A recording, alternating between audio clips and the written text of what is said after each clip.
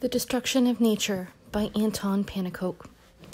This early article by the renowned socialist scholar as well as respected astronomer Anton Pannekoek goes a long way to dispel the idea that socialists have held a very productivist view about mankind's relationship with the environment. It deserves a wide circulation within the ecology movement. This is the actual article. There are numerous complaints in the scientific literature about the increasing destruction of forests. But it is not only the joy that every nature lover feels for forests that should be taken into account. There are also important material interests, indeed the vital interests of humanity.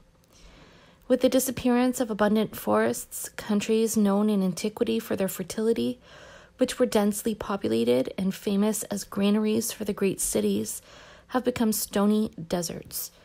Rain seldom falls there, except as devastating diluvian downpours that carry away the layers of humus which the rain should fertilize.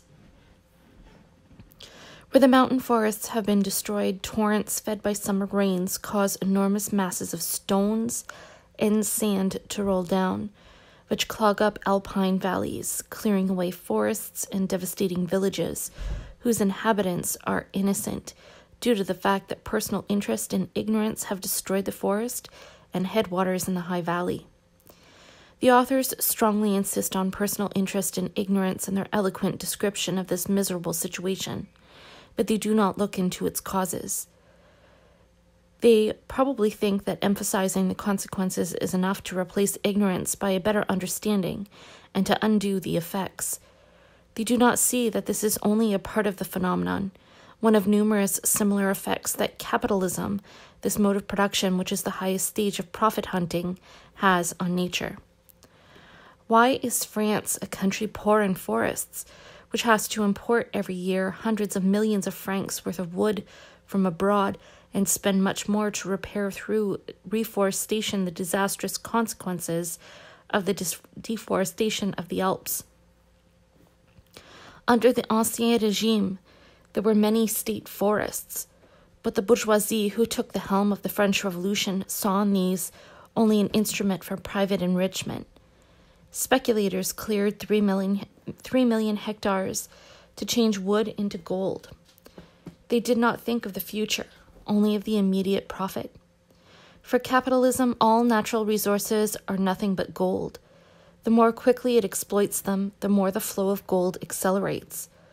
The private economy results in each individual trying to make the most profit possible, without even thinking for a single moment of the general interest, that of humanity. As a result, every wild animal having a monetary value and every wild plant giving rise to profit is immediately the object of a race to extermination. The elephants of Africa have almost disappeared, victims of systematic hunting for their ivory.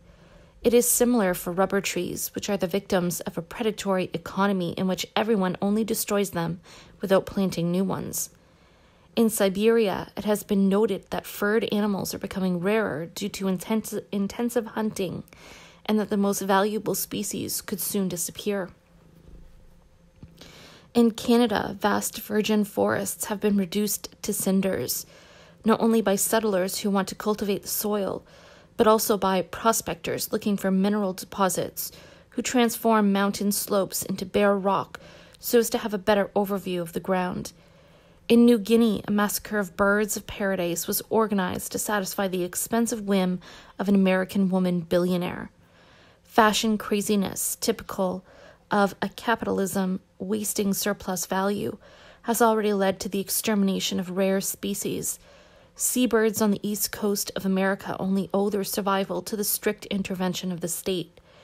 Such examples could be multiplied at will. But are not plants and animals there to be used by humans for their own purposes?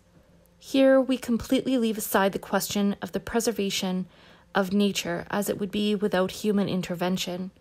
We know that humans are the masters of the earth and that they completely transform nature to meet their needs.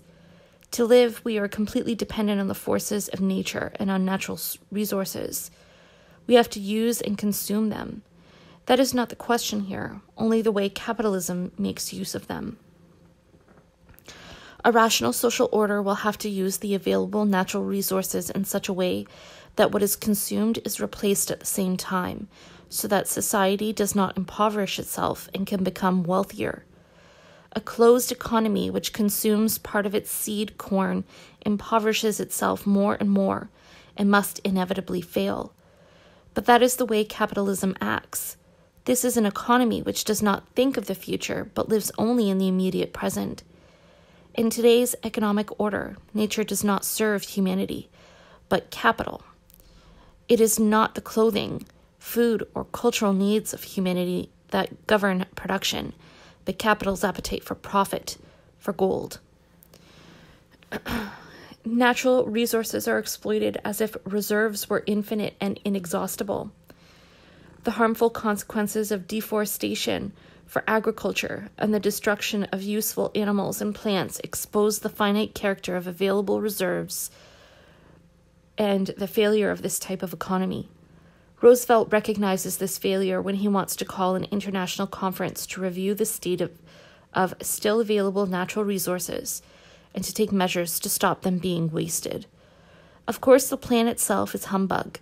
The state could do much to stop the pitiless extermination of rare species, but the capitalist state is in the end a poor representative of the good of humanity and must halt in face of the essential interests of capital. Capitalism is a headless economy which cannot regulate its acts by an understanding of their consequences. But its devastating character does not derive from this fact alone. Over the centuries, humans have also exploited nature in a foolish way, without thinking of the future of humanity as a whole. But their power was limited.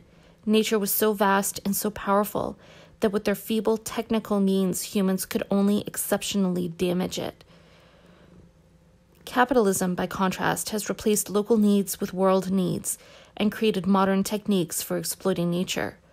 So it is now a question of enormous masses of matter being subjected to colossal means of destruction and removed by powerful means of transportation. Society under capitalism can be compared to a gigantic unintelligent body, while capitalism develops its power without limit. It is, at the same time, senselessly devastating more and more the environment from which it lives. Only socialism, which can give this body consciousness and reasoned action, will at the same time replace the devastation of nature by a rational economy.